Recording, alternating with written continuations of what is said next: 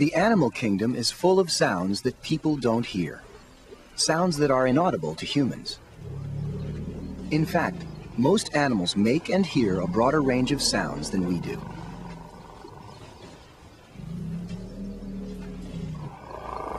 While studying elephants in the wild, Dr. Joyce Poole became convinced there was more going on than was meeting her ears.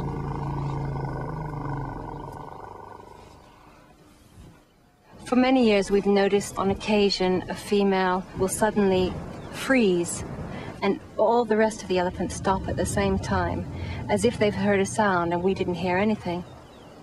Or occasions where, again, a female at the back of the line might open her mouth very loudly as if she was rumbling, and yet we couldn't hear anything. And it really made us wonder whether, in fact, the elephants were making sounds that we couldn't hear.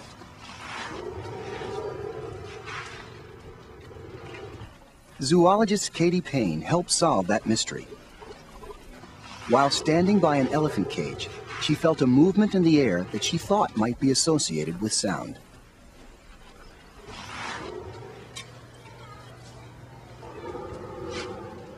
With equipment capable of recording low-pitched sounds, or infrasounds, that we can't hear, she proved her point.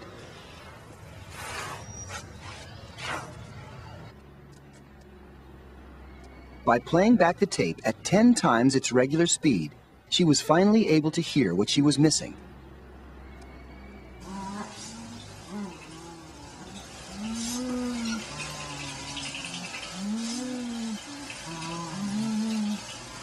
Nobody had listened for infrasound among land animals before. No one had thought there was an animal large enough to make powerful, low-frequency sounds like this. And what it meant for the elephants was that they might be able to use it to communicate over long distances, because infrasound travels much better than high-frequency sounds. Sound that falls within the range of human hearing doesn't travel very far. It consists of short sound waves that scatter when they hit obstacles.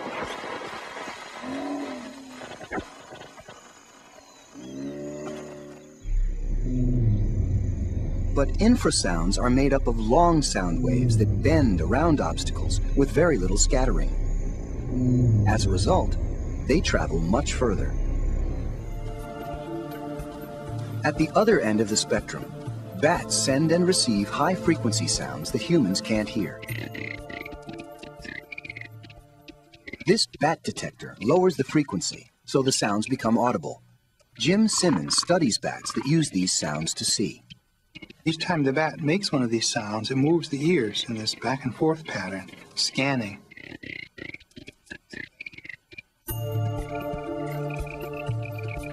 He records the bats as they use a process called echolocation to navigate through wires and catch food in the dark. With a series of clicks and calls, they send out sound waves that bounce off objects and create echoes. The echoes help them determine the size and distance of every object in their path. What remains a mystery is how bats process sound waves so quickly. They send and receive sounds as high as 100,000 cycles per second. But their brain can only process sounds at 400 cycles per second. Simmons thinks the bats do something incredible.